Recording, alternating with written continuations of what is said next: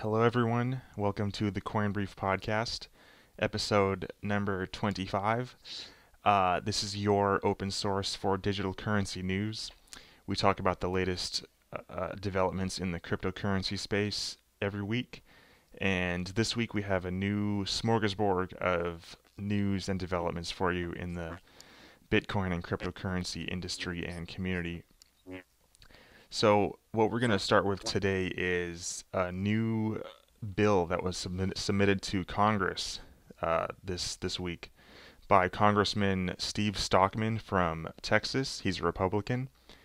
And the bill is called the Cryptocurrency Protocol Protection and Moratorium Act.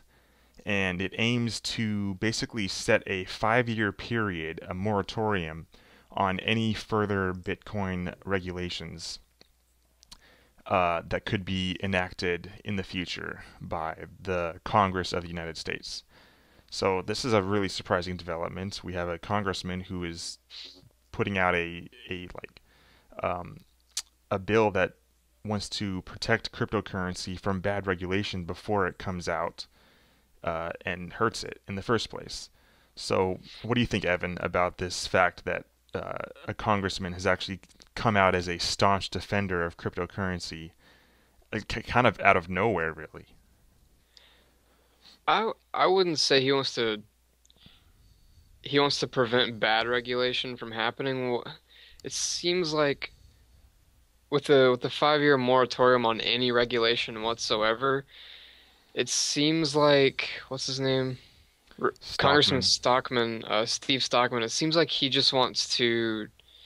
He's curious to see where it'll go, and he recognizes that regulating it too early in any capacity might stunt its growth or even kill it before it's strong enough to be before the companies are big enough and funded enough to comply with these regulations.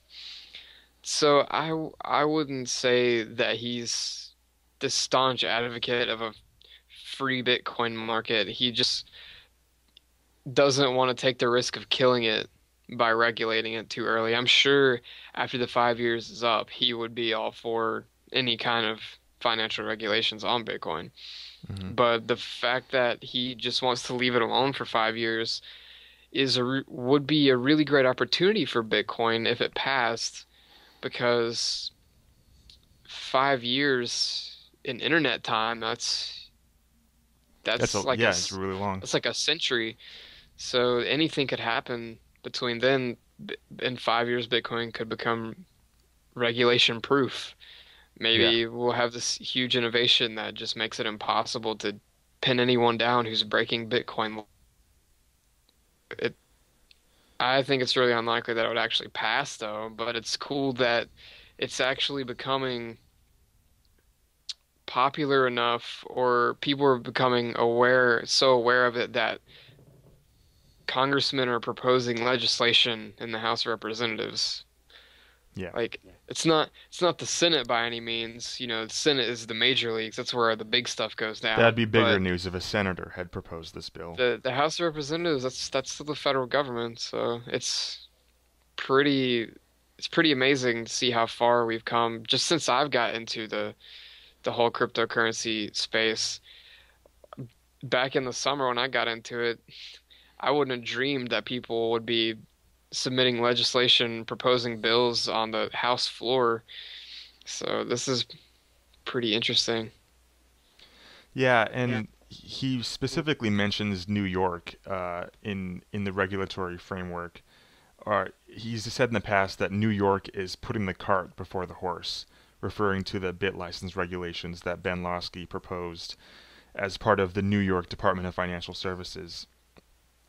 And it seems like uh, he is aware that this is a rapidly changing space, a rapidly changing industry. Like you said, a lot can happen in 5 years. That's a century in the internet time, and maybe even a millennium in cryptocurrency time. This space changes so much week to week, month to month, and year by year. Like, who really knows what this space will look like in 5 years? It's possible that Bitcoin might not even be around in 5 years. This whole project might uh, mining centralization might become too big of a problem and people move on to a different blockchain to work on. Like we have no idea what's going to happen in 3 to 4 or 5 years. So I think it's really good that the idea of just setting a 5 year moratorium and like, okay, government has no idea how to deal with this. Just tell them to not deal with it for 5 years and see what happens to the space. This is still a very rudimentary protocol that doesn't have a lot of good user facing applications, but those will come in time in a couple years. So why not just wait for a couple years for those developments to come? And one specific really good example is how starting in 2014, you start seeing exchanges do proof of reserves for how much money they actually hold in their exchange. In the Mt. Gox days, you just had to take them at their word and trust them and trust Mark Karpeles that he holds everyone's money that he says he does, and we all know how well that turned out. But now that we've seen that like huge colossal failure happen, there's been actual technological advances to come out that allow an institution to unequivocally show how much money they actually have, show that they do have 104%, 103% of users' funds there. We talked about this before. Huobi, OKCoin, other exchanges have done stuff like this to prove it. So that's a form of like self-regulation that can't be really imposed by regulators. You wouldn't see government proposing that type of thing because the government has no idea what a cryptographic proof is. So you see those types of things happening, and as things like multisig get even more advanced, that'll provide even more self-regulation to happen in the space. So yeah, I mean, it's a great idea to put forward in Congress, but I also agree with you on the other point that I don't think it really has a chance of going anywhere in the Congress. We see that Congress is so divided and gridlocked on bipartisan issues that typically would get passed in a heartbeat, but they find something to disagree on and will disagree with each other and vote against each other just to play politics. And I highly doubt that a cryptocurrency bill would be able to surpass those divisions and somehow get a majority of House representatives on its side. So, yeah.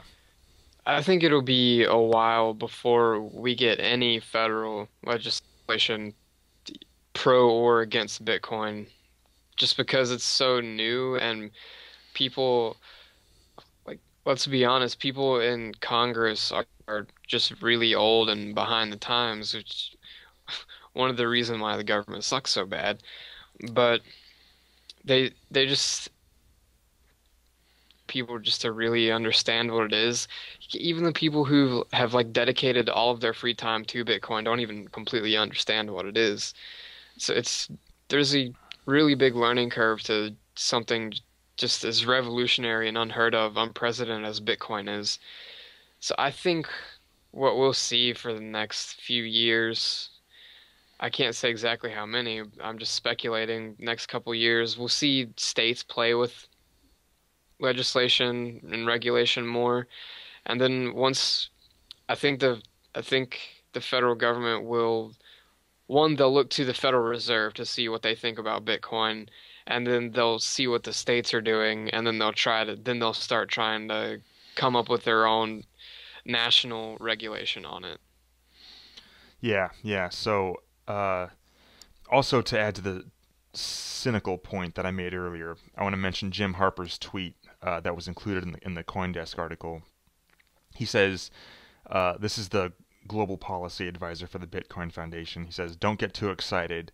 This was introduced at the end of Congress by a departing member." So apparently Steve Stockman isn't even going to return to Congress next year. I don't know if he was voted out or if he's just resigning, but it's not like he's up for re-election. He doesn't have anything to risk, and it's great that he's a fan of cryptocurrencies, but in the current political climate of Congress, and the federal government, that's the only way you can do a risky proposition like that is if you aren't coming back next year anyway. On your way out. Right, right.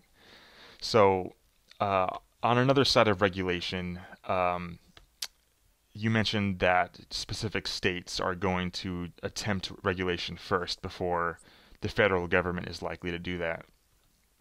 So California could very well be next on that list after Kansas, Texas, and New York. It's been announced that California is going to hold a debate in the California Department of Business Oversight, and they're going to talk about what kind of options they have for regulating Bitcoin and cryptocurrencies, and whether California law even gives them oversight over that, whether they're even able to do that lawfully. Earlier this year, they passed a revision to the California code, the business code, basically saying that Bitcoin is lawful money. It can be used in trade and commerce on the same level as gift cards and rewards points and other types of proprietary virtual currencies. So we already know it's lawful, it's legal to use, but now they're thinking about what other potential regulations they could do and whether they have the power to do that. Evan, are you optimistic about California's approach to this, or are you think it's going to lead to more New York style regulations? Well, it's California, so of course I'm not optimistic about it. But this goes back to what I said last week about my speculation that in 2015 we would start seeing a lot more regulatory clarity in the United States, if not around the world. And California's a pretty big state, especially in Silicon Valley with technology. So of course they're going to be putting their 2 cents in on Bitcoin. Um, I don't, from what I understand is going to be about. It's they're not proposing any actual regulation. They're just trying to figure out what they can do. And it's I think it's good that there are states that are already thinking about this, trying to find out what they can do in regards to Bitcoin. And it's going to be really important in 2015. The more states realize that Bitcoin is something that they should pay attention to, and they need to decide what they're going to do with it. Whether or not me and you agree with their decisions and the laws they decide to pass on it, regulatory clarity is a really important factor in uh, bringing in new investment, which will increase the price and stabilize it. Hmm. So I'm glad to see some possible evidence that my prediction might come true, that we'll get some clarification on the legal status of Bitcoin in the United States. And I think regardless of whether or not it's good or bad, in my opinion, I favor anything that promotes the free market. But even if it's restrictive, at least the governments have taken an official stance on it, and people know what they can expect in the future from it, so they might be more willing to invest in it, Hmm. even if there is bad legislation on the books. So that's what I think about it. Yeah, and this is really early stages for California at least. Like they're just gonna hold a meeting, they're gonna talk about the possibilities, and they're definitely still keeping an eye on other states that are further ahead in this process.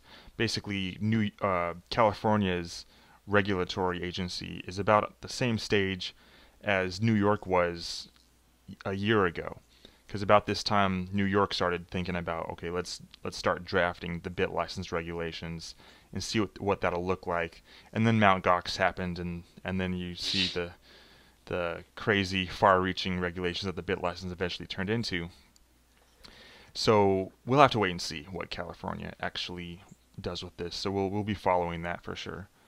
Um, so another speaking of the New York bit license, a pretty surprising move that department financial whiz kid Ben Losky did this week. He did a pretty open, transparent move by releasing all of the comments that were made on the bit license that were sent to the department. He released them all to the public. They're all online. You can read what everyone thinks of the bit license. There's like hundreds, actually like thousands of comments to sift through. And there's some really interesting comments on the bit license. Um, Three of the most interesting ones, not just, there's, of course, there's all the pro Bitcoin people who are talking about the bit license goes too far and it'll hurt innovation, hurt businesses, hurt economic freedom.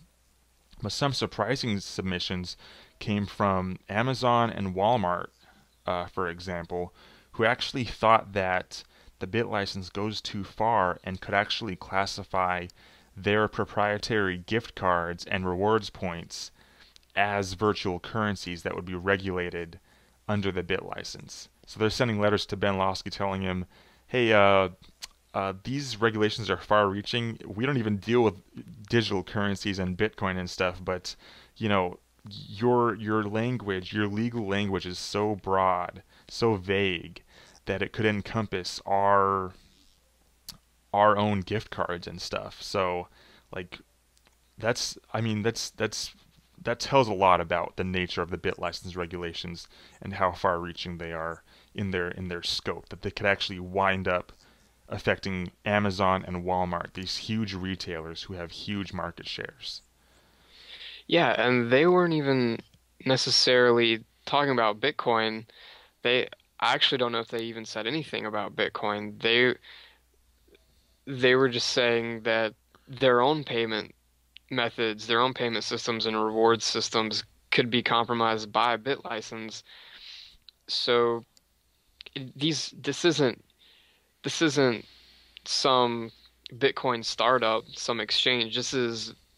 These are two really huge companies with legal departments that I'm sure are very highly funded Yep, saying this. very skilled. So it just goes to show how vague the bit license is, and I really hope Losky and his successor take those comments to heart and really just rein it in. I wish they would just get rid of it altogether, but that's not going to happen. So I just really hope that they specify more. So if they kill Bitcoin, I guess that happens, but they don't have to kill Walmart's and Amazon's gift cards and point systems in the process. That Yeah. would just be bad for everybody. Yeah, they're So, taking a shotgun to the entire online digital economy, whether it's virtual currencies or even more established businesses that have been operating for years and years. And it's like your wording is just too vague. It's too right, vague. they're threatening everyone. That they can't deny that anymore because to come to Bitcoin at all, Amazon has just flat out refused to even consider accepting Bitcoin. They may have changed their stance on that since they said that over the summer, but they're even saying that this Bitcoin regulation is bad because it might harm their reward system or whatever they use that might be considered as a virtual currency. Yeah, Um, imagine Amazon having to apply for the bit license in order to keep yeah, operating their gift card and they system. have to hire a security team and and Yeah, all that stuff.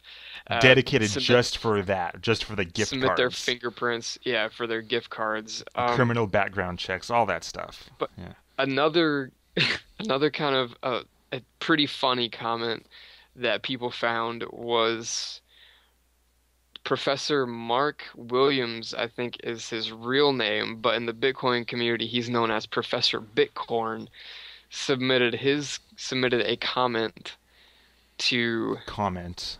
in basically he was just trolling the entire community because what he did was he just photocopied the proposal and he just wrote in the margins and like he scratched out words and stuff and changed the wording and added things. Yeah, Uh, he literally printed out the entire bit license and took a pen and wrote his own additions to it, adding in phrasing that he thinks would make it better. Very rarely actually crossing something out. He just adding his own perspective to it. There's this already monstrous, like, far-reaching regulations, and then copies it again, photocopies it, scans it, and then uploads it as a comment to the Department of Financial Services. I actually offered back in the summer, I think like in June, I actually offered to make a bet with him, and I wish he would have accepted it because I would have won. Yeah, I mean, this guy is not a betting man, obviously, because Yeah. he made the claim about a year ago, I think it was. He said that the Bitcoin price would fall all the way to $10 by the summer of 2014. Based on what analysis? I don't remember. I don't even know if there was any actual hard analysis that led to that. But people like people lended this guy an extra amount of credibility just because he's a professor at a Yeah, university. they called him an expert. Yeah, economics expert, whatever, at Massachusetts University, a Massachusetts university, and he got proven wrong, and apparently he got proven wrong over the summer. Bitcoin did not fall to $10. It stayed around 400 range, 400, 500 range, still in the 400 range, and apparently he's still following it. He's still following the community. He's still following the developments of regulation, and he's passionate enough about the topic to print out the regulations and write his own comments on it and submit it to the regulators. Like, what does this guy do in his free time? It's really funny because he has every time he's in the media, he's just talking about how Bitcoin is just a terrible idea. It's going to fail. It's going to fall to $10 by first half of 2014. But just in case it doesn't, let me give you my input on how we need to control it Right. so it doesn't threaten the financial system too much. Yeah. So, I mean, give him maybe another year, and I think we might have a dedicated Bitcoiner on our hands if we just give him some Maybe. time and give him some time to warm up to it. Because, okay, predicting that it was going to fall to $10, that wasn't based on any real analysis or anything. It was pretty much just based on his own greed, his own jealousy, his own feeling that he had missed the boat on making a lot of money off this brand new asset that came out. And he's like, okay, you guys are all buying at the top of the bubble, and that's actually going to fall to $10, and that's what I'm going to buy, and I'm going to get a ton of Bitcoins because I fucking love Bitcoins, but I only love them if they're $10, and that's when I want to buy 1,000 of them or whatever. But, I mean, this guy is clearly not a market analyst or anything of that sort. Yeah. I'm not sure if he's even an economist. I think he might actually be a finance professor, Oh, yeah, I think you're right. which would which is actually really important because there's a huge difference between finance and economics.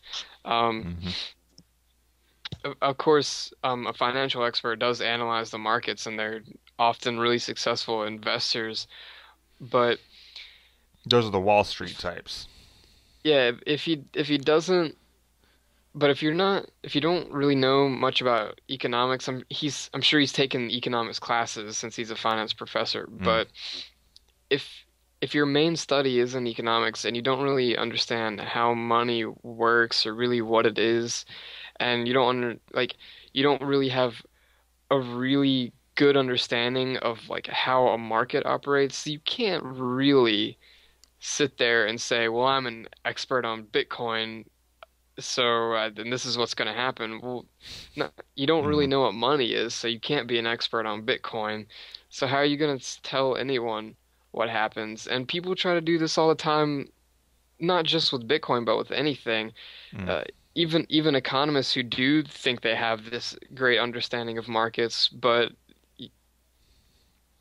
in the past 5 years has really put a huge dent in their credibility because all of their suggested policies everything that's been implemented as a result of their recommendations led to the financial crash of 2008. Yeah. So these people who aren't involved in Bitcoin and they just trash any kind of alternative approach to economics or don't aren't even involved in economics at all, but are really, they teach finance classes at some university in Boston. Um, yeah, you can't take these people seriously. They're of course they're going to be wrong because they don't know what they're talking about.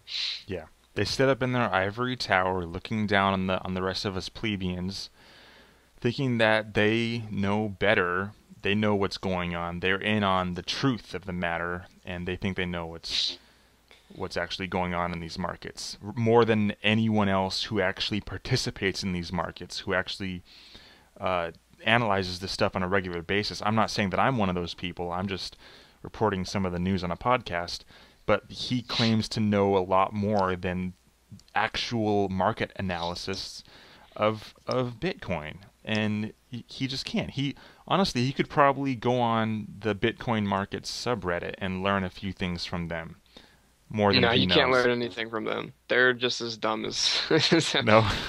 I'm sorry if there's anybody from Bitcoin markets watching, but all that technical analysis stuff, it just doesn't work. Maybe it works in Forex where the market is a little bit bigger and the data is a little more consistent, but in Bitcoin, Although they did kind of predict that jump from about 2 weeks ago when the no, whole the whole "this is they didn't gentlemen" thing predict it. happened.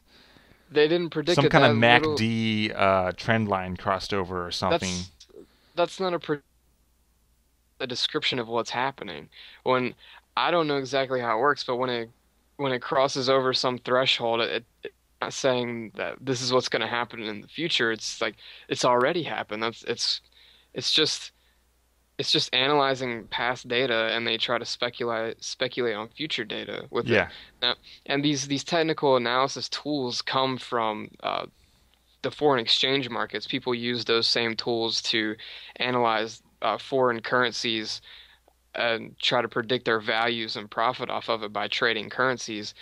And I don't have any experience in Forex, so I don't, maybe that stuff is really useful, but also those markets are a lot larger. The data is a lot more consistent because the markets can't be influenced by individuals as easily.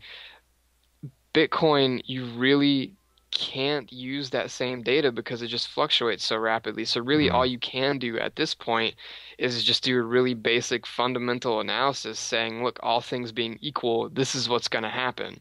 mm. Because every single technical analysis I've seen, they're like, based on this past data, all these technical indicators suggest that we're going to go through the roof or we're going to go crash into the floor, go underground, the price is going to go so low. But then it just market sentiments and valuations just change so fast because the market is so small and it's so easily influenced by individuals that that data just doesn't hold up because it's just so prone to change. And that's just something that comes with an extremely volatile currency like a Bitcoin. You want to do it with the dollar and the yen and the euro, that yeah, that might work because they're a lot more stable. So the data, like I have already said several times, is it's a lot more consistent on those larger markets. But you just can't, I don't know if you'll ever be able to use, maybe you will be able to someday once the market is large enough, but it's just it's It's trash. That's it's all it is right now. It yeah, never it's works. hard. It's hard because it's a really small market, and there's big fish out there. There's whales out there who have a lot of capital and they're good at what they do. There's a lot of people who come from a Wall Street background who are trading on Bitcoin exchanges, and they're just bringing all these small time traders along for the ride, and they run the show. I mean, the most high profile example of this is probably the bear whale that happened a month or two ago, when this guy started selling like 30,000 bitcoins and crashed the price down to $300 and just kept it at 300 for a really long time until he was like, okay, I'll take my hands Yeah. off this now. We're good. This can go back up Even now. even more recently, just 3 weeks ago, when the price spiked up to 500 again, or maybe I think it was actually might have went to 550. I can't remember, but I saw some technical analysis guy using his fancy charts and moving averages and all this stuff, Fibonacci sequences, and he was like, the the price is gonna go. Oh, it went up to 450. It was in the 300s, and it went up to 450. And Mm, it's like this rally is gonna continue. It's gonna go up, and it's gonna bust the 500 threshold, and it's just gonna keep going. Who knows where it's gonna stop?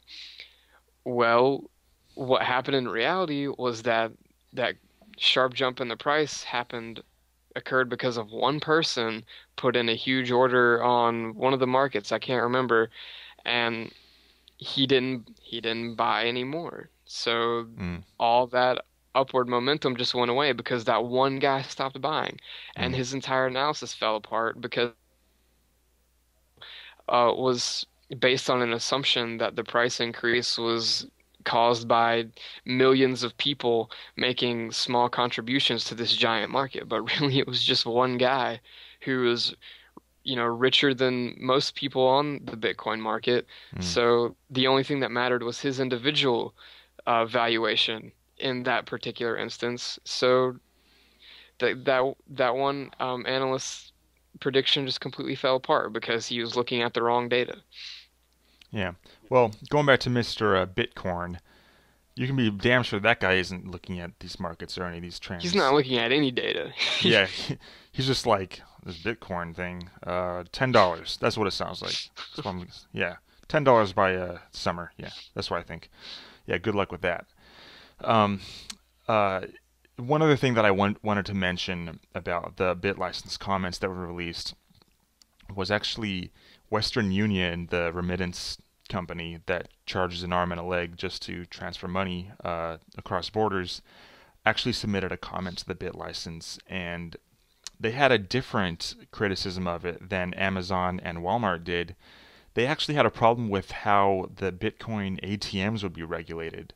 They thought that there should be more oversight over the ATM kiosks, what locations they would be allowed to be in, and like whether or not the ATMs would classify as a money transmitter, or whether those transactions would classify as virtual currency transmissions.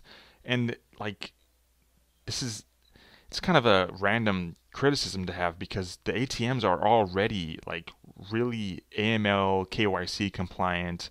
They have to collect buyers and sellers information, I believe, who they are, identification documents, all that. And apparently, Western Union sees that the bit license doesn't go far enough in solidifying those types of requirements. So, do you think that this is like an example of Western Union kind of trying to hold these ATMs back and sees it as a threat to their remittance business?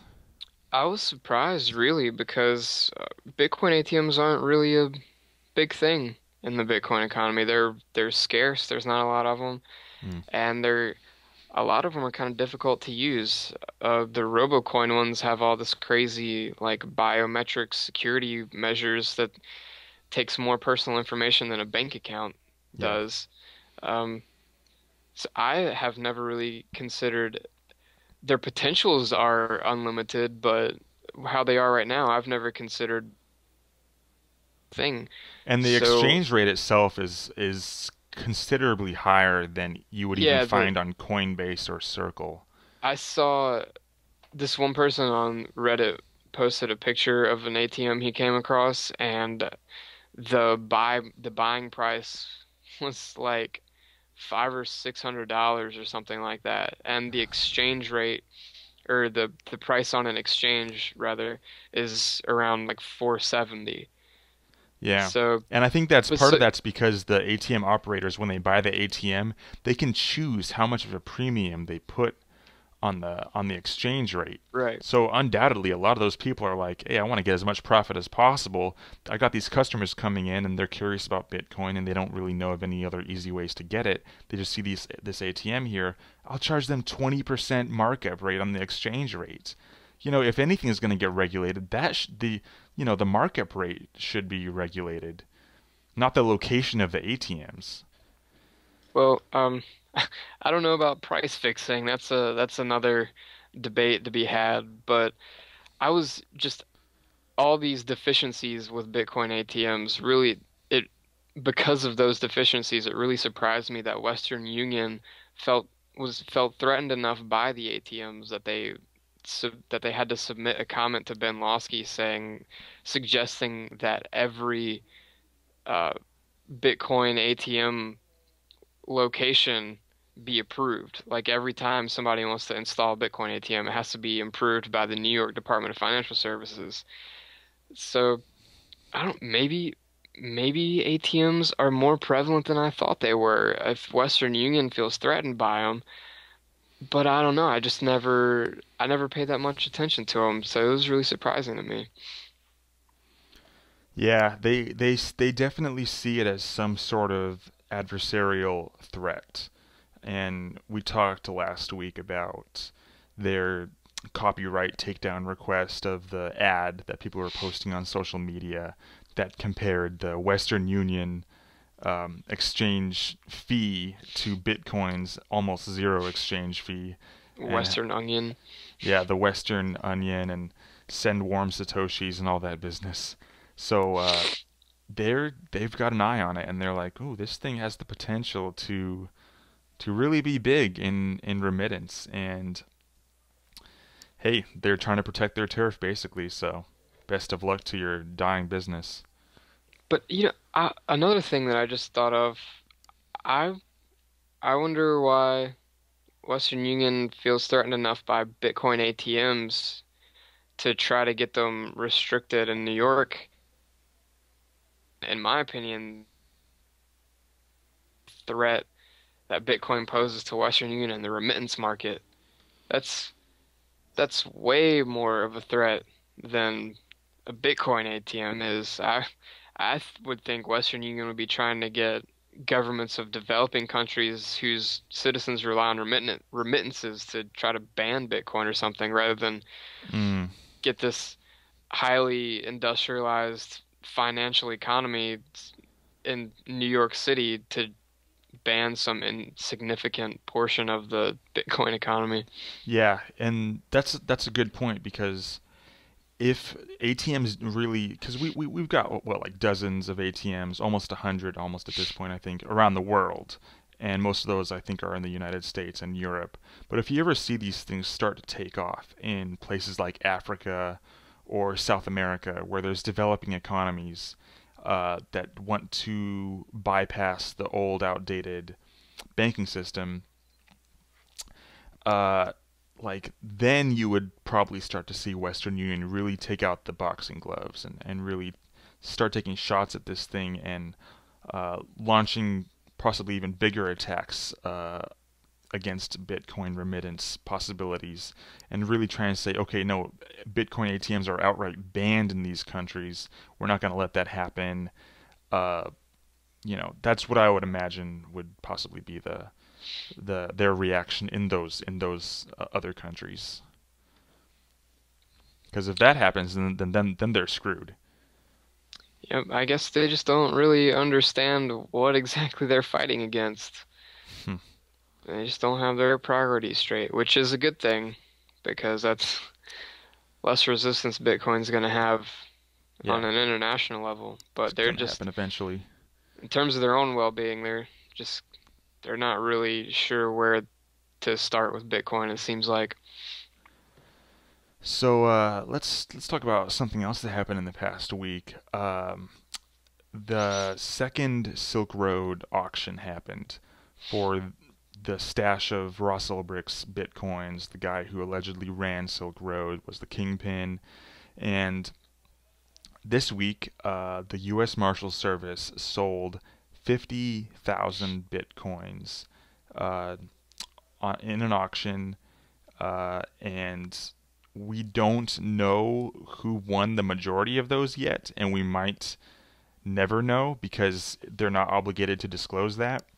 But Tim Draper, the investor who won the original 30,000 earlier this year in June, he announced that he won only 2,000 bitcoins this time, worth roughly $750,000. And I guess that's all he won this time. I guess he didn't bid high enough, or what. But the bitcoins are sold. I assume at this point that they have been transferred to the new owner. If I had to make an educated guess about who won it, I would think it would be the Bitcoin Investment Trust run by Barry Silbert, who also does Second Market. He set up a syndicate this time, like last time, but this time he actually had more participants in his syndicate, where people basically send him the bids, and then his organization bids for the bitcoins on their behalf. And apparently, he got more investors this time than the other time, and I would think that he won a pretty good chunk of them, but we don't know for sure, and we're waiting for some kind of announcement about who won those bitcoins. So.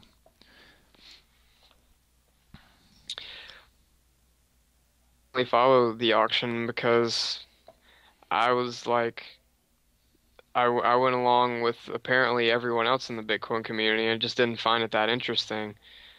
Uh, so, well, even in the first auction, the only thing I was really interested in was the effect it was having on the price, and I followed that and wrote several articles on it, uh, speculating on what the auction would do to the price. So what I was looking for this time was, of course, price action, but nothing happened.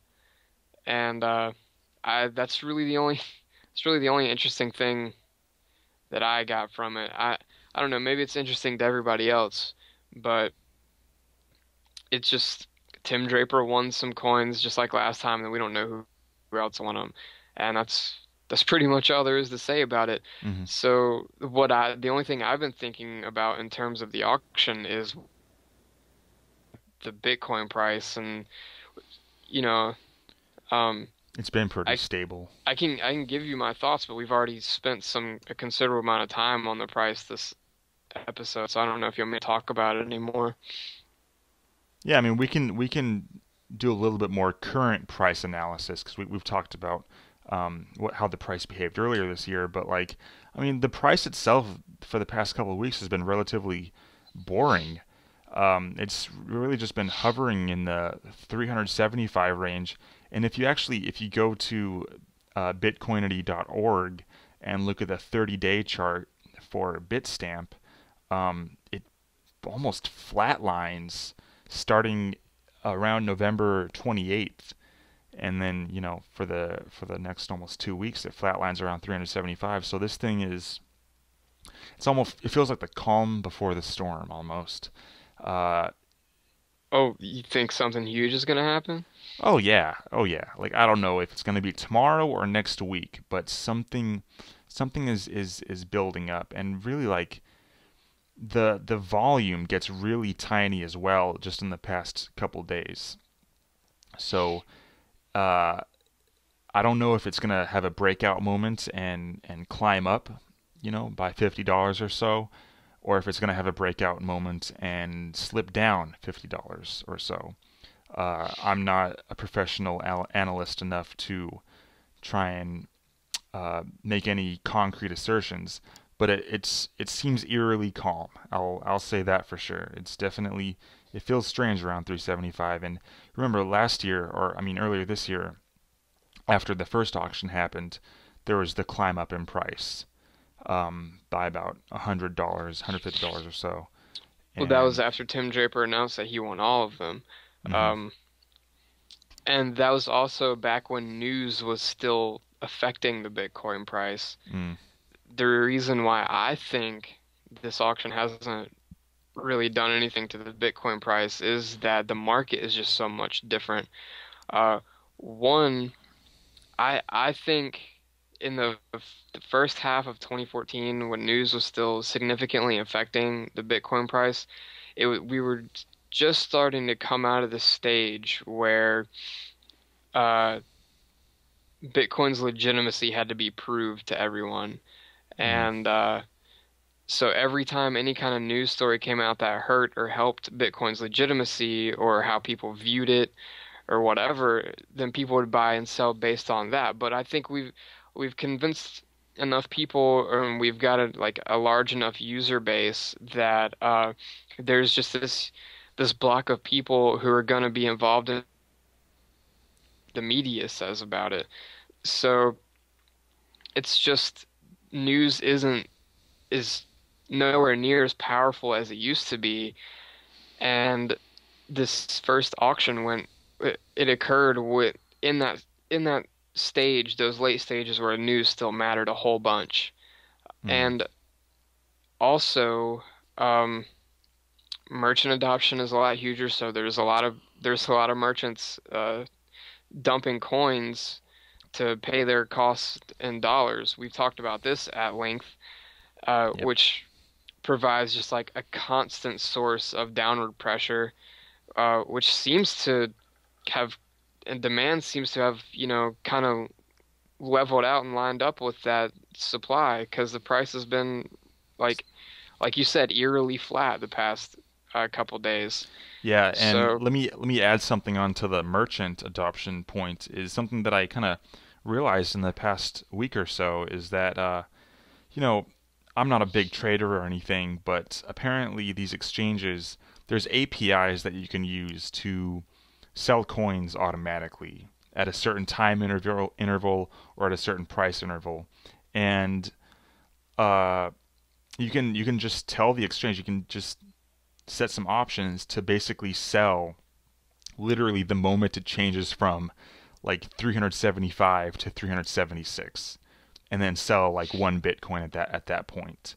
And yeah, you just set that option, and you don't have to pay any attention to it at all, and it just does it for you. So, uh, maybe that's why we don't see as much volatility.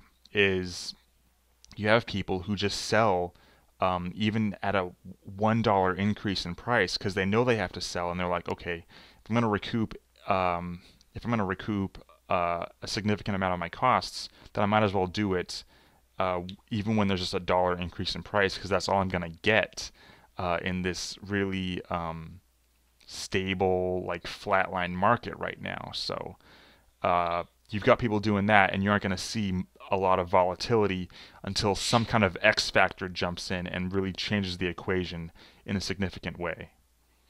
right. And I think, well, I mean, going from that, I think a lot of people may just be not trading as much because the year's coming to a close and it's the holiday season. We just had Thanksgiving in the US, and Christmas is coming up soon. People are spending more time with their families, and work is starting to wind down, things like that. Um, Something I just thought of. Bitcoin's user base is relatively young, and it's finals week all across the nation, Mm. suffering through that right now. So it could just be that people don't really have the time or the desire to mess with Bitcoin right now. But going back to the auction, the market is a lot different today than it was back in May or June, whenever it was, when the auction was. Um, so at first I thought it was kind of odd that it didn't have much of an effect, but then after I thought about it, I wasn't really surprised because really no news has had any effect on the price recently. It's just been whales really have been the major movers of the market. Everything else since July has just been going downward, and I think that's also something else I was meaning to say. Another thing of a multitude of things that are contributing to this have left the market in the last 6 months because they bought in back at Mount Gox and price just kept going down, so now they're out. And Yeah, safe to yeah, say that those people are mostly out of Bitcoin by now. Yeah, so I mean, it's just the market is really changing, and we're gonna have to figure out what affects the price most now. It's not news anymore.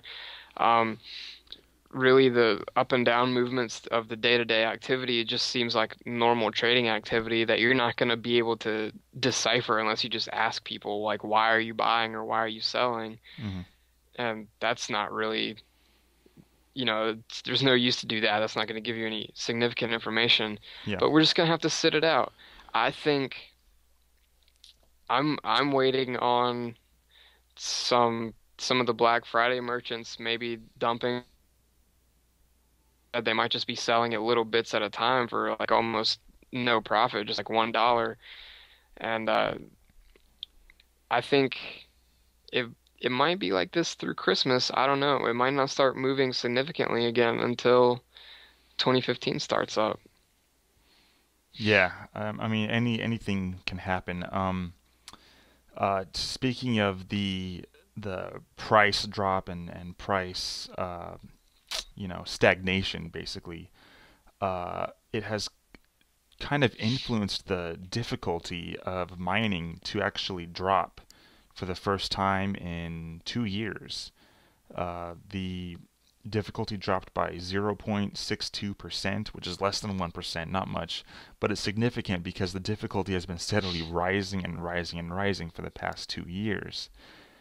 And, for the first time, people who are mining on the network are kind of maybe pulling back a bit and maybe not investing as much in miners, or maybe even selling off their mining hardware while they can still recoup some costs because they don't feel like they can mine at a profit at the current Bitcoin price. Whatever they paid for that particular mining hardware, they're not they have less faith that they're going to see a return on their investment. So you see a slight minor drop in the difficulty of mining on the network. Well, I don't know if you remember this or not, but a few months ago, back uh, in August maybe, uh, late July, early August, I I said this was gonna happen. The price was falling, and I was like, well, I mean, best one good thing that could come from this is mining difficulty will go down. Some of the big players might pull back a little bit, and we'll get a break from centralization. So Yeah. that's not. I don't really have anything insightful to say about that. I just wanted to point out that I was right about something. Congratulations. Pat on the back. But um, yeah, it was kind of a surprise to me. Well, I don't really follow mining, so anything that is any mining development is a surprise to me. But when I saw mining difficulty uh, decreased, I was like, wow, that means the big guys are a little less profitable now, and maybe centralization will cool down a little bit until the price goes back up, Yeah. which back a few months ago I said would be a good thing because it would give us a little more time to think about how we could stop it. Yeah. Everybody's already forgotten about mining centralization. Nobody cares about it anymore, so that Although they probably won't should, happen. Yeah. it's still an issue, and I'm gonna play a little bit of devil's advocate here and say that this is actually um, possibly a sign of more centralization and just another step on the long process towards centralization, because people pulling away from the network, shutting their miners down, it's hard to know whether those people are the big mining farms who are part of the centralization trend, or if they're small time miners who just bought a $1,000 or $2,000 rig and find that they are only going to make $500 or $600 off that based on the current price, and they're pulling off the network. And if that's the case, then this is definitely making centralization worse. Because Yeah, I mean, the goal is to have a distributed, decentralized network, and it's not as decentralized and distributed when you've got small, regular people having a mining rig in their home, just as a side income sort of thing, who basically don't want to do it anymore because it's not profitable, and uh, the only places that remain profitable are the large mining farms who have invested, like $1 million into mining hardware and have all this in a gigantic warehouse in the middle of China, or a lot of them are moving into cooler places in Europe as well because they have to spend less on cooling facilities for those large operations. And I think that those types of operations are actually the least likely to shut down as the result of a price decrease, because it's just impractical to shut one of those down just because of a temporary price decrease. It's a lot harder to shut that down and sell all of those units on the market or whatever, and repurpose that warehouse for something else that you think that will be more profitable for you. So, I mean, my cynical fear is that it's actually the small time miners who are shutting down, leading to more centralization. Well, firstly, I don't know if less than 1% is really going to push any significant amount of people away. I don't know. Like I said, I don't really follow mining at all, so I don't know how big 0.62% is in terms of decreasing profitability or whatever. But also, I don't know, like maybe I'm just misunderstanding this, but the way I see it, when the price goes down and mining becomes less profitable and the difficulty goes down, to me it seems like the smaller guys, it would be easier for them to mine. Yeah, And the bigger guys, it's easier for them to mine too, obviously because the price is going down, but they're also making significantly less profits, but their costs are still being held constant because of electricity and things. Because it's not like they're going to mine less. It's not like if the price goes down and the difficulty drops, they're going to mine less because of that, mine the same amount, hmm, and so their costs will be held constant, but their revenue is decreased. yeah, Meanwhile, you have the smaller guy who's using much less resources, and it's now it's a lot easier for him to mine. But I don't know, maybe I'm just misunderstanding it. But like I said, if less than 1% is really as insignificant as it seems, I don't think it's going to have a really huge impact either way on small or large miners. yeah. Don't get me wrong. This isn't a big issue or anything, and it won't be until or unless the percentage actually increases a lot and becomes a serious thing that people need to face. But I'm just voicing my alarmist attitude towards centralization as I have in the past. Uh, but yeah, less than 1%, it's not really a big deal. And there's been tons of people who have been predicting this for a long time. Not just you. CoinDesk actually did a pretty long feature article like 3 months ago where they predicted this was going to happen. Stagnation in price would lead to lower difficulty. So it's not like this is really surprising at all. If anything, it's actually surprising how long it took for this decrease to happen. Uh, so yeah, it's not that surprising. I saw this one guy on Reddit.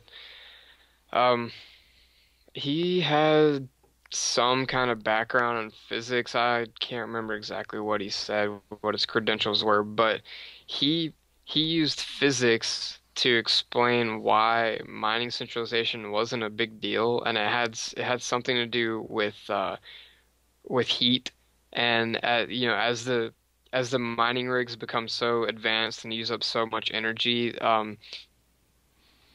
it would just be so it produced so much heat that even like mining in Iceland with a huge rig wouldn't be as profitable as just running a smaller machine that requires less resources to cool down.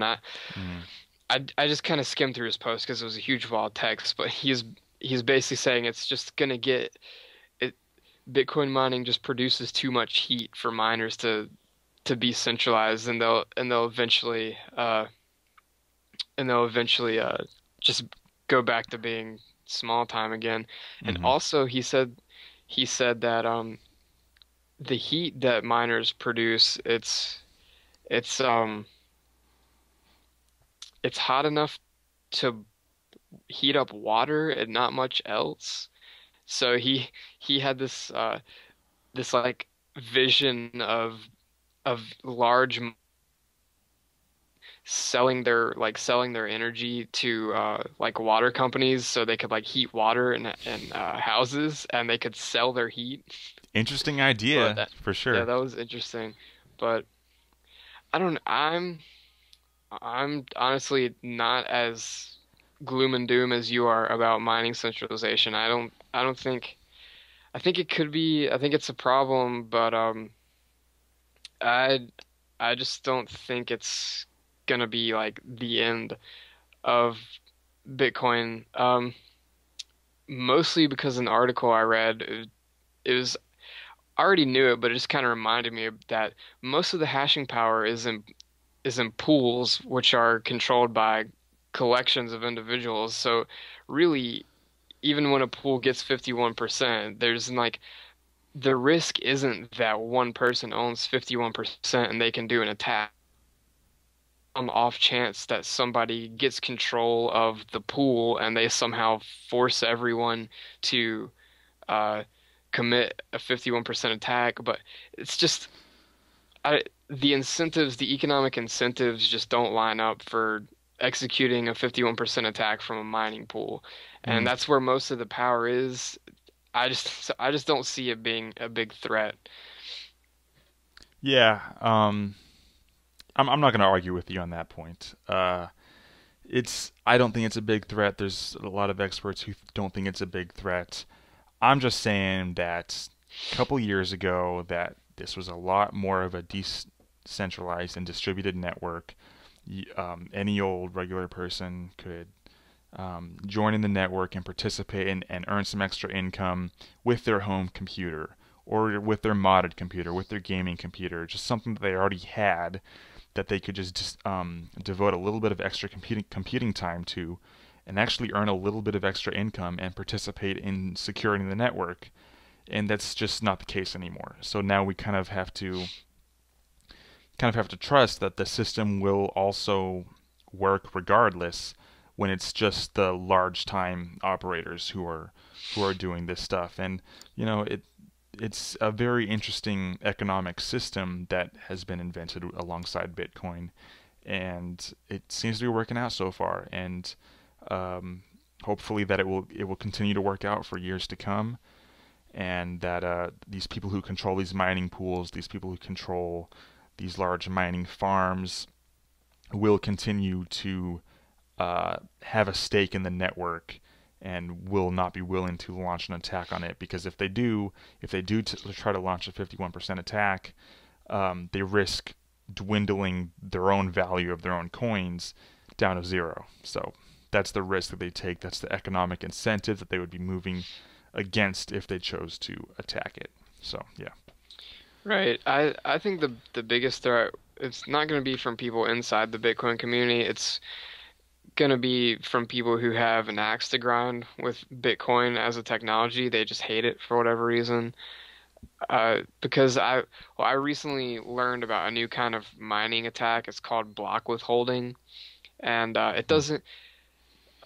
I it's kind of a little too technical for me because I'm far from an expert on Bitcoin mining, but basically from what I could understand is that it's really not very profitable for anybody. What happens is um you just don't broadcast a block you mined and the pool from making money, and I think it like keeps the difficulty from increasing or something. But if Interesting. like there's a way to do it, I mean, again, I'm far from like having a complete understanding on this, but it's basically people can like infiltrate a mining pool and just shut it down by withholding blocks, basically. Hmm. I think is what it is, and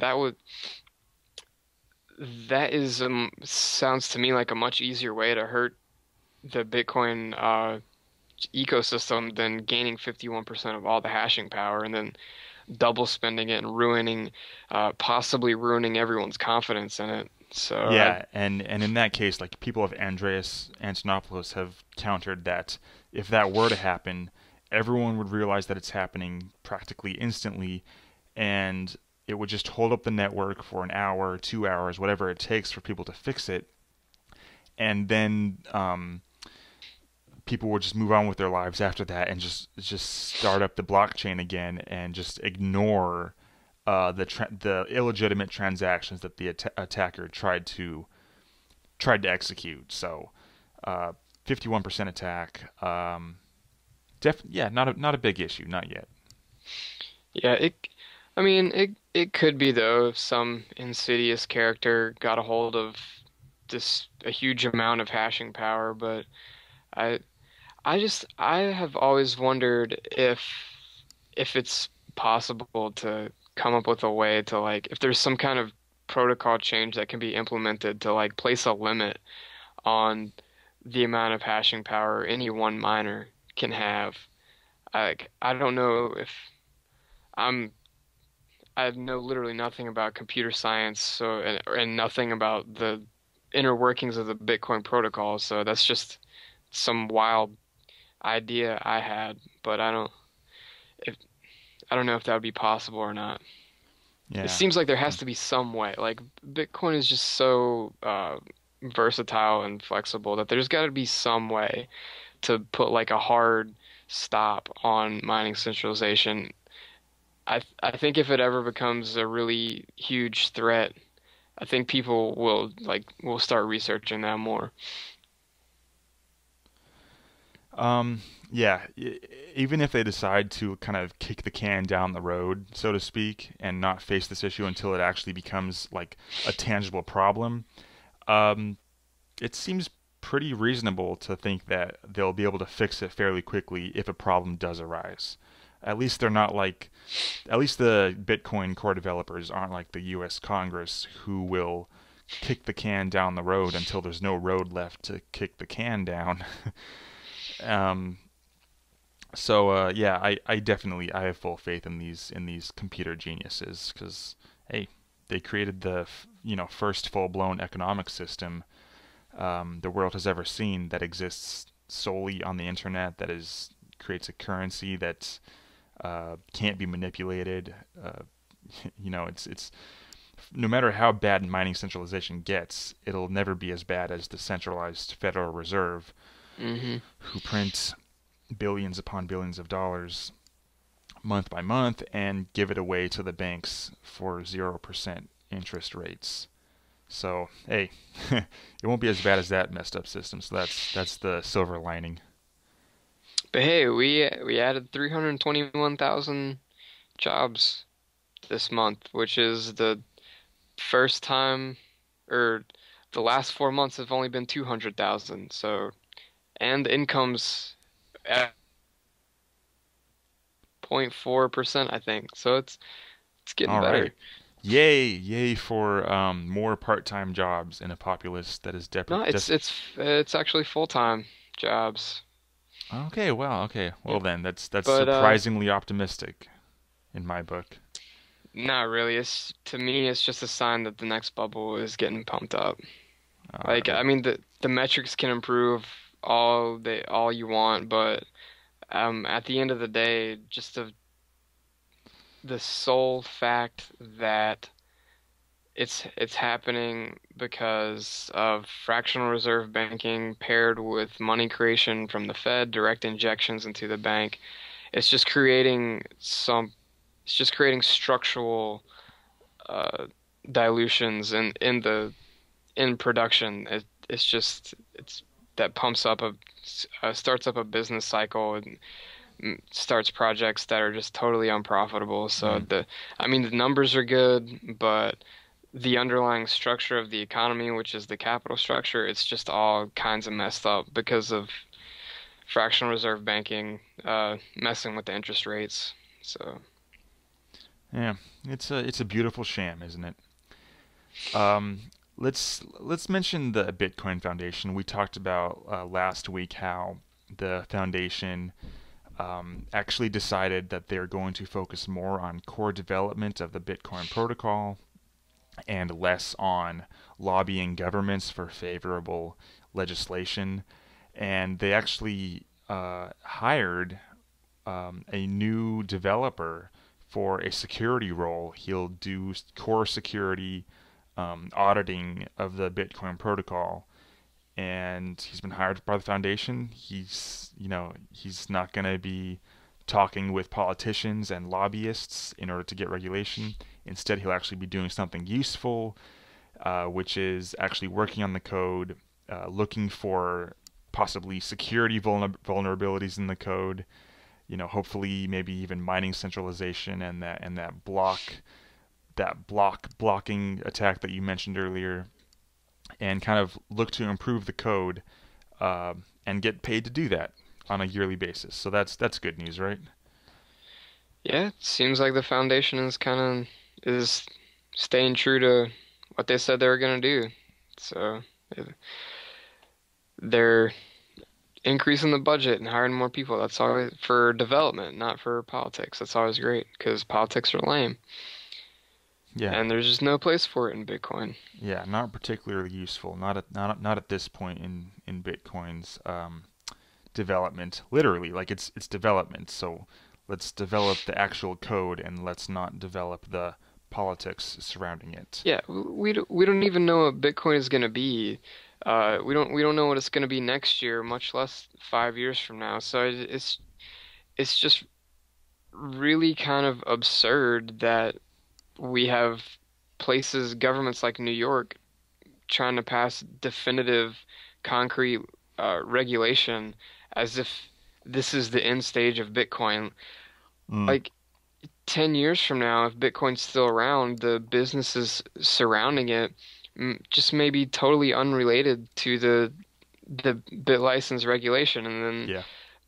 not only did those uh, former Bitcoin companies waste their time being compliant with all of it, but the NYDFS will have wasted so much money and resources.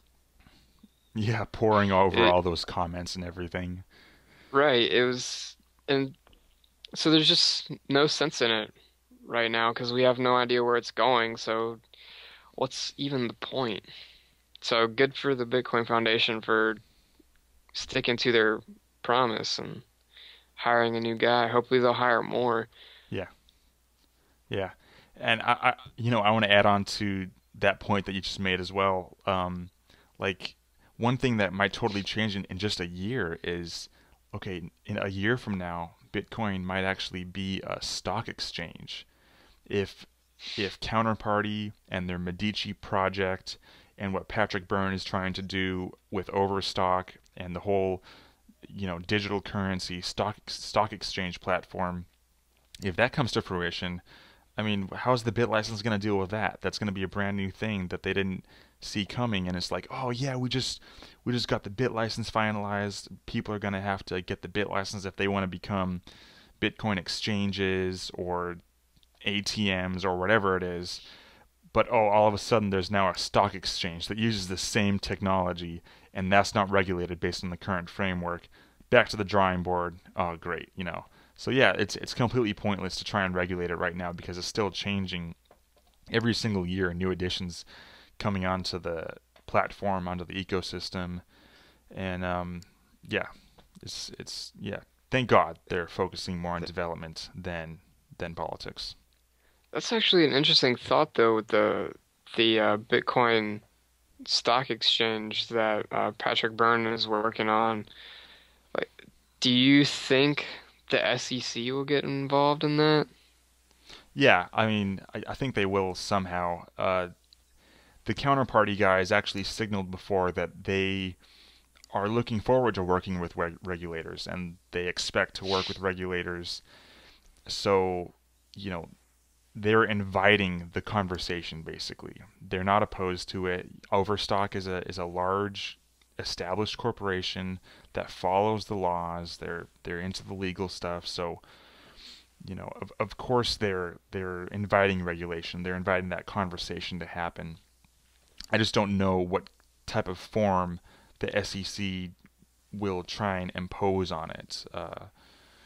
Like, this is really uncharted territory. We have no idea how they're going to react to this. If they might try and shut it down, who knows? Who knows? Yeah, it'll definitely be interesting to see in the future. Hmm. Hopefully there will be Bitcoin companies large enough to participate on a stocks and it be, worthwhile. Mm.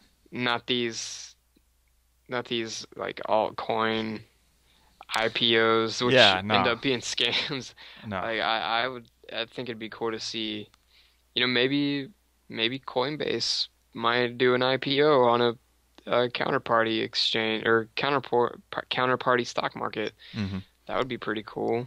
Yeah, and like once if Overstock nails this and does this right, uh, they will prove to other businesses, other investors, other entrepreneurs that this is really possible to do, and Overstock will just pave the way, and you'll start seeing other large businesses kind of jump on board and be like, wait, I can issue shares directly to investors in my company without going through a middleman, without even going through Wall Street, without having to go through E-Trade or Goldman Sachs or any of these people, and no brokers or anything.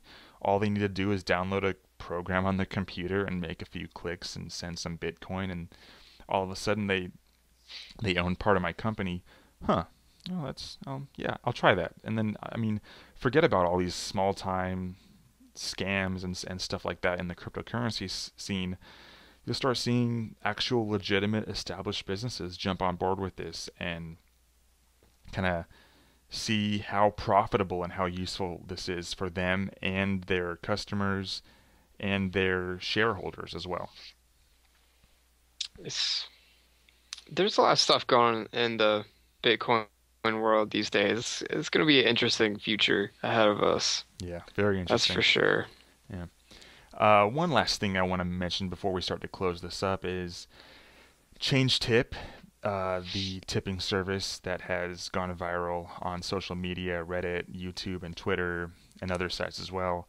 They actually announced last week that they have raised $3.5 million in seed funding from a group of investors led by Pantera Capital. So I think this is significant because, uh, first of all, this went viral. A lot of people started tipping. You had 10,000 user tips in one day, $40,000 worth of tips exchanged in one day, and apparently they're getting a lot of recognition not just from the community but also from investors as well. And Pantera Capital is a strong believer in them. They believe that ChangeTip could actually pave the way to be the definitive micro tipping and micropayments service on the internet. And great for them. Great for them. $3.5 million for them now to kind of boost development, try and work their way into other social networks. The big one that they haven't managed to break into yet is Facebook, although they kind of promise on their social networks list that Facebook is in the works. So $3.5 million is assumed to kind of uh, push that along faster.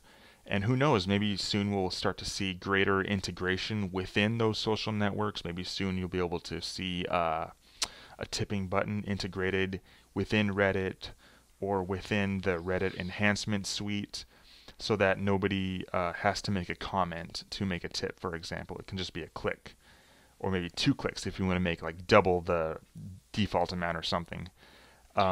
So it's great. It's great. We're going to see more Right. progress in the tipping scene.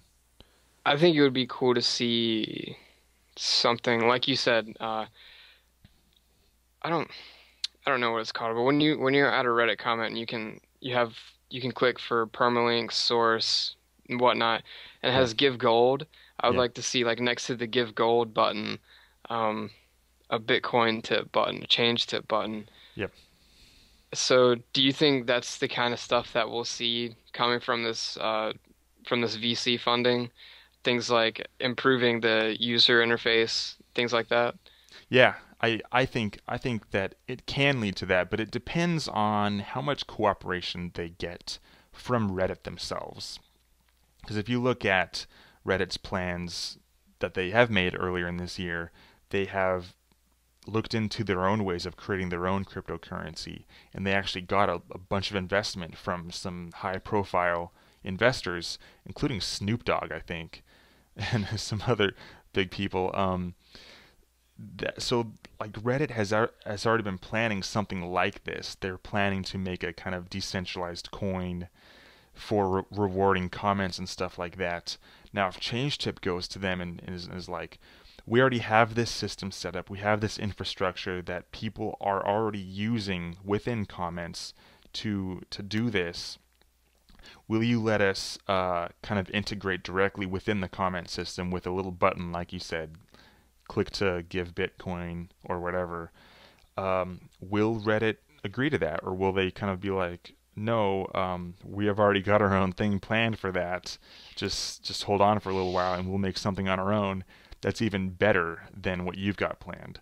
But either way, something like this is coming. I'm telling you, because Reddit's gold system is great and all, but it can definitely be made easier to use for like sending just small amounts. I think gold is worth like $5. I don't know, maybe even 20 when you buy it at first is $20 or something. I But think I think it's $3 a month, and you can buy like they have several different options for like 1 month, 3 months, a year. okay, yeah, I mean like that alone, that type of subscription service is already kind of outdated at this point. People at this point with the change tip system, people are already used to just getting an account and topping it up with however much Bitcoin they want to fund it with, whether it's 25 cents or $25, and just do that and be on their merry way and send that to someone via Reddit or YouTube or whatever. So, um, ChangeTip ChangeTip is definitely better in some ways, and we'll just have to wait and see if Reddit kind of agrees to integrate that further within their system, or if they want to make their own thing. And even if Reddit does make their own thing, ChangeTip is already making inroads on YouTube, on Twitter. Um, so they're making a lot of progress, and they've gotten a lot of success in this last half of 2013 or 2014. I mean, uh, so best of luck to them. I hope they kind of use this money to make things even more streamlined and kind of make tipping go even more viral. Make it so that people want to buy Bitcoin in order to basically tip someone specifically on YouTube or whatever. Oh, I like that YouTube video. I want to send them 25 cents right now. How do I do that? Oh, there's this change tip service, but how do I get Bitcoin? I mean, I would be happy if they ended up getting even more funding if they, did some additional VC rounds and got even more funding. I think they definitely, I think, I think they're onto something with tipping. It's just, it's really crazy how much it's grown over the last month. When it went viral a few weeks ago, there were so many people on Reddit. They're like, I'm new to this. I just got tipped. Is this real money? How does it work? How do I spend it? So even if it, even if tipping, I don't really know if tipping will ever become like a big financial thing. Like people on YouTube, if they make videos, if they could ever like make a living off of Bitcoin tips like they do off of putting ads on their YouTube videos. But it's still a really great educational tool and it exposes people to Bitcoin, which is where I personally think the real value in tipping is. And so I hope ChangeTip uh, continues to focus on that small scale tipping, like really small amounts of things, really small amounts of money for just like whatever reason, because that Mm. really seems to get people interested and it seems to bring people into the fold. Yeah, yeah, it's really great. Um, we're just about reaching the end of the podcast here, but one last thing that I want to kind of mention is that this game I've been playing kind of throughout the podcast, and by playing I really mean just tapping. It's called Bitcoin Billionaire. It finally came out for Android this week, and I have a mild addiction to it, which is only getting worse as I get more and more bits, imaginary bits in the game. Evan, you've been playing this as well, haven't you? I, yeah, I got it about when did it came out on Reddit 2 days ago, I think. I got it Hmm. when I saw that it came out on Android. I said Reddit. I meant to say it came out on Android, and I'm addicted to it now. I actually I've been a good little podcaster and I haven't played since we started recording. So let's see how much I have. I'm up into the petabytes. I just got up into the petabytes See, I've got today. to catch up to you So over here. That's why I'm trying to tap during the podcast, is because you're so much richer than me in these fake bits. I'm at 1.7 and my offline investments are at uh 48.4 terabytes. That's what I can earn offline. So yeah, So, it's yeah, I'll sum up the game for people who haven't played it yet. Um, Basically, your guy is just sitting at a computer on the screen. It's just a static, kind of environment where you're sitting at a computer and you tap, and your guy starts typing on the keyboard, and it's like mining bitcoins. That's what they call it. It's mining bitcoins. And as you get more and more, you can use that money to upgrade your living space. You can upgrade your Bitcoin mining software. You can buy investments like lottery tickets, comic books, collectible toys, medicinal herb farms, which we all know what that is.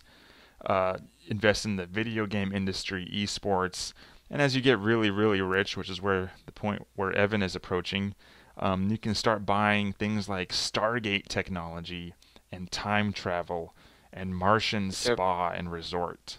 I've started investing in robot butlers. So that's Okay, yeah. uh yeah, it's really addicting, but I can't see it being much fun once I max it out. Like you can reset the game and start over at zero, but I don't really see myself doing that. But that's how I am with all mobile games. I'll get really into it for like 3 days and then I'll quit. So Hmm. this one I'll probably max out and be done with it. But it is definitely really entertaining, especially there's just all this zany stuff, like all these crazy investments, and you have like Amazon drones dropping packages and Yeah. robot vacuum cleaners. Um, Yeah, and honestly, like I realize that this game is really well designed in kind of a weird, like insidious way. You tap to get the bitcoins, and then when the Amazon drone flies in, you have to hold down on the box to open it. You can't just tap it and open it. So it's kind of like a nice mix in finger action, I guess. And then something random happens, and like you can pick from three cards, and then either like your investment goes down or your investment goes yeah, up. I always get the bad ones too. I'm the worst at picking those things. Oh, too bad. I usually get see, look at this. I just got a herd of leprechauns pass by my window, and my investment income is 6 times for 3 minutes. And Yeah, this another thing this game does really well is advertisements. Um, so like for instance, I just got a good investment. I can double that by watching an ad or by paying two of the of the little bit Hyper gems, bits. hyper bits. Yeah. So I'm just gonna watch an ad for 30 seconds and double that little bonus, or I can choose not to and just accept the base bonus as it was.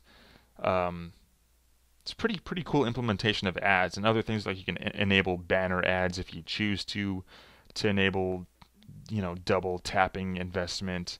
So really well designed and yeah, whoever made this, pretty good job. There's a lot of nice jokes inside too for kind of nerdy mindsets.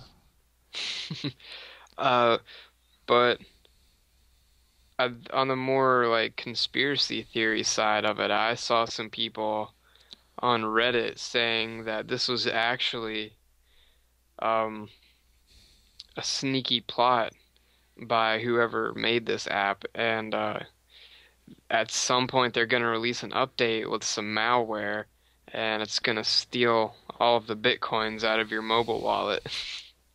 Yeah. Um, But okay, I that's think he's making concerning. enough money off of ads. Yeah, I mean it's a sneaky plot for him to make money. Uh, if it does come out that some kind of malware, I mean, hopefully Google is smart enough to kind of screen updates before, malware gets included in them. I don't know how Well, that whole process works. there are apps like there. I remember seeing this a while back. There are some like scammy apps where where you can once you install them, it hijacks your phone's CPU and uses it to mine Bitcoin. On Now, your phone? yeah. Now that was a long time ago, so Okay. I Probably back when it would was have. possible to do any significant mining on a Well, when I phone. say a long time ago, I mean like last year, like 6 months Oh. ago or something like that. Um, like actually, yeah, I think it was over the summer, so that's what I mean by a long time ago. Hmm. But I'm sure, or I would hope that Google removed those, found them out and removed them. But yeah, I remember reading this big article about it. I just got a pet. Yeah. Got my You got a first puppy? dog. Yeah. Hopefully he doesn't steal my bitcoins. No, but yeah, overall, like great design game, and I'm sure that this guy's making a ton of money on this, just Yeah, I based on ads, and you can choose to pay extra money for more hyper bits and bitcoins and stuff like that. So, I'm sure I've given him tons of money because I watch an ad every time. so Every you can time I get double. something that I can double, I watch an ad, and those random events, I always get the bad ones. So I'm always watching ads so I don't lose money. Yeah, this guy So, loves you. You're making him tons of money by yeah, watching these I ads. spend just as much time watching ads as I do actually playing the game because I'm just so bad at picking stuff. Yeah, nice. And I mean, I'm sure this guy is at least buying some Bitcoin with his ad revenue. So good for him. Good for him. And genius guy, genius developer. Maybe we should design an app, design We some should kind make of a game. game. Because when this was first announced, and I think when it was first came out on iPhone, and I heard about it, I thought it was going to be more something like that Maze Runner game where you're a little guy running on an obstacle course and you gotta like catch the coins on the sides. That's what I thought it was gonna be, but it's not. You're just sitting and you're just tapping. There's no control of your character or anything like that. Yeah, There might be some room for that type of app in the marketplace. I thought it was gonna be something like you know those apps where you're like a theme park manager or something and you have to like set prices for things and Zoo you know Tycoon, Roller Coaster Tycoon, and stuff. yeah, well those are like older computer games, but there are there's like mobile games where it's a similar concept. You like you're like running a resort or some kind of theme park or something and you just like m try to make it as successful as possible. That's what I thought Bitcoin Billionaire was going to be. Like you Mm, were uh like the head of some kind of Bitcoin business or you ran a mining farm or something. I didn't know it was just tapping on the screen. But hmm I mean, this little idle tapping game is just as fun as what I had pictured in my head. I was pretty surprised by it. I thought it was gonna be really boring. I was like, who's just when I found out what it really was, I was like, who's wants to tap on a screen? You don't even get anything out of that, but I was wrong. I'm addicted to There's it. always bits like exploding on the screen. They've got these crazy animations that just explode coins across the screen. It's like it's dopamine hack for your brain. It's genius. I mean, Yeah, it's I'm a little bit like kind of tuned into this type of marketing strategy already, just based on watching the South Park episode that came out a couple of weeks ago, where they lampooned freemium games. So it's like, oh, these are the strategies that they're using to get people addicted to this. But hey, whatever, I'm willing to spend a little bit of time and finger power on this new addiction. Yep, whatever they're doing, it works because I'm hooked, and I will be for the next day or two, I guess. Oh, great.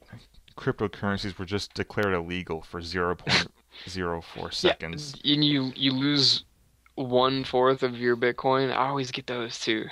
Yeah, I'm about to lose one third of my bitcoins, but instead I'll just watch an advertisement. Genius game. But yeah, It's a great game. I hope they make more Bitcoin games. I'm not a big mobile gamer. This is the first mobile game I've played in like 2 years probably. wow. With the exception of Flappy Bird. I got addicted to Flappy Bird for Oh yeah, exactly three glorious days, Flappy Bird. and Yeah, then I quit. Yeah, if they make more Bitcoin games, I'll definitely play them. And it's also again another good way to spread awareness because it got to number 1 on the App Store for Apple, and when it came yeah. out day before yesterday on Android, it was already at number 4, and it was an editor's pick in the Google Play Store. Wow, So very people nice. are just they're seeing the word Bitcoin and they're playing the game. It's really fun. Maybe they might Google it, you know? Yeah, and it's getting great reviews as well. I mean, I think it has an average of 4.5 stars out of 5 on the Google Play Store. So, um, great feedback, and I think we've given enough praise on this to this game, enough for today's podcast. Um, we'll close this out now. Thank you guys for watching the 25th episode of the Coin Brief podcast. This is your open source for digital currency news. Um, Follow us on Twitter, subscribe to us on YouTube, give us your comments in the section below with your thoughts on these topics, and visit coinbrief.net. And yeah, have a great week and look forward to us next week with some more news in the digital currency space. Thanks, guys.